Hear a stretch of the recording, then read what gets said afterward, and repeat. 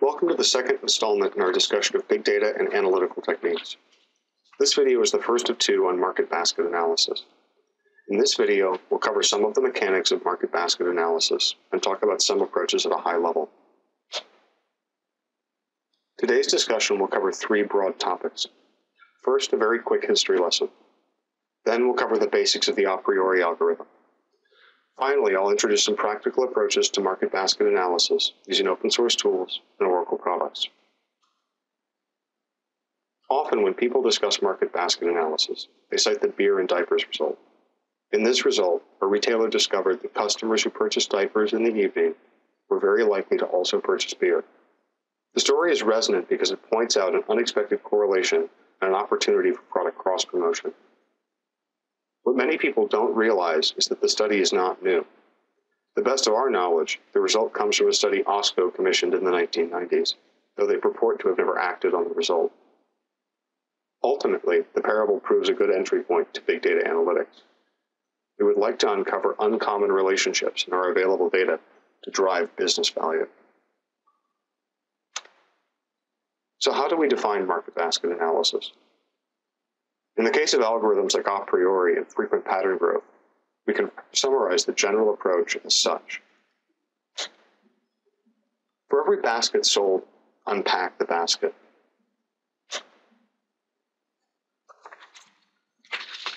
You'll notice in our baskets we have cabbage, steak, fruit, fries, and beer. We want to consider every k-wise combination of the items. For example, consider pairwise combinations. I have pairs of cabbage and steak and fries, steak and beer, and so on. Here's the simple but powerful part of generating these combinations. We can consider the frequency of combinations to suggest meaningful business rules. In our example, I have more occurrences of beer and steak than I do of the others. Thus, there may be some value in cross-promoting them. There are many algorithms that can be used to develop business rules from baskets. The two of the most prevalent are a priori and frequent pattern growth. While algorithm choice does matter, it's important to remember that developing interesting rules about product implication is really what matters here. But how do we define interesting? In the case of a priori, also called association rules, interesting rules stem from combinations that have high support and confidence, or combinations that provide good lift. Support, confidence, and lift may not mean what you initially suspect, so it's a good idea to define them. In the context of a priori, support is the number of times this rule occurred over the total number of baskets or transactions. For example, if steak and beer appeared as a pair in 3 out of 5 baskets, our support would be 3 over 5. Confidence is the support for a rule over support for the antecedent. That is, how often did the pair occur, and how often the first item in the pair occurred. If steak and beer occurred 3 times, while steak occurred 4 times, we can say confidence is 3 over 4. For those that are interested in the formal definitions of support and confidence, they're stated here. Spelled out, they say that the support of X implying Y is observations of the intersection of X and Y over the total set size. Confidence is the observations of the intersections of X and Y over the observations of X. Confidence allows us to compute lift, another measure of interestingness. Put simply, lift allows us to evaluate the performance of any given rule versus others we might find in the same set of baskets. Lift is defined as the confidence of a rule over the probability of the outcome. In our example, steak and beer had a confidence of 3 over 4. If beer were to occur in 4 out of 5 transactions, we can say that lift is 3 over 4 divided by 4 over 5.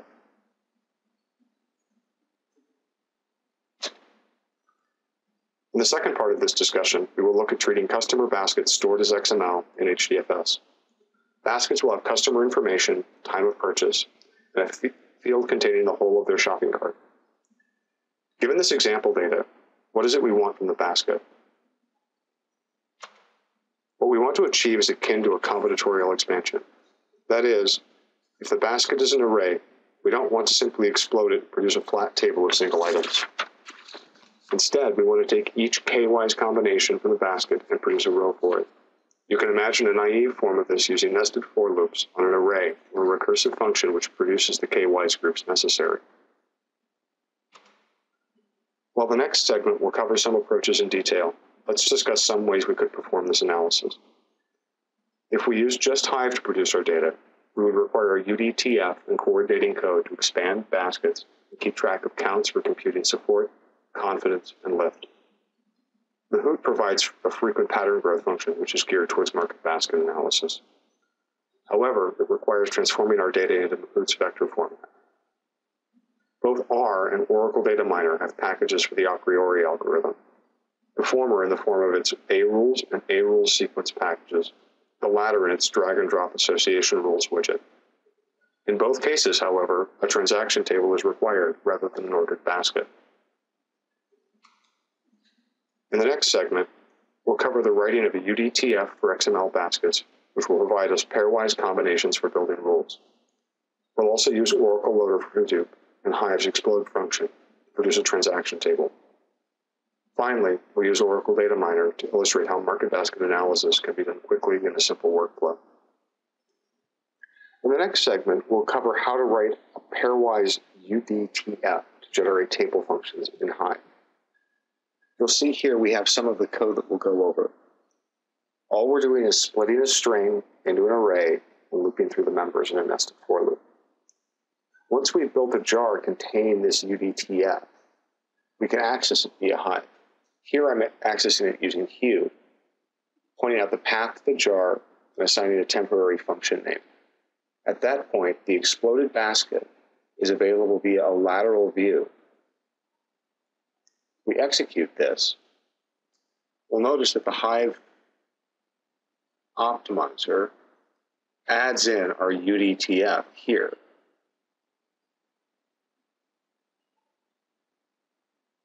The lateral view is necessary to blend the base table, or join the base table, to our new exploded subtable.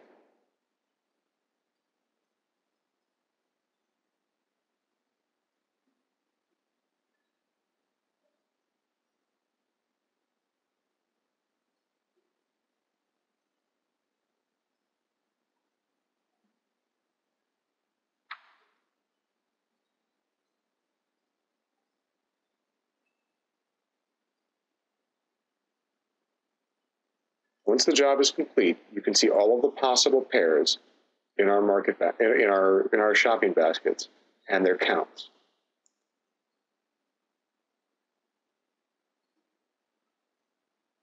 Well, this is an efficient way to generate pairwise combinations, or in fact, k-wise combinations. We can generate market basket rules or association rules much quicker in Oracle SQL Developer and Oracle Data Miner. Notice here, I have a table containing our market basket transactions. This is in fact a transaction table containing the time of the transaction, the customer who purchased it, and each of the items purchased during that transaction. In a simple drag and drop workflow, we can connect those transactions to the market basket analysis widget in Oracle Data Miner.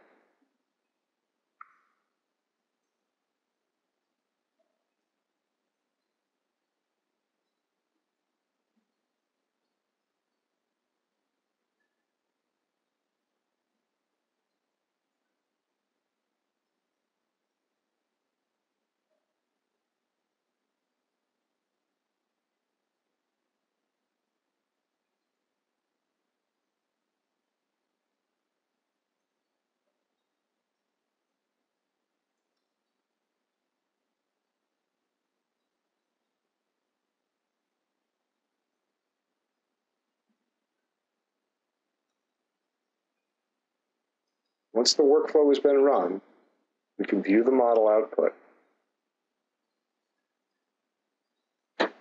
We notice that rules are rated by lift, confidence, and support, just as we discussed.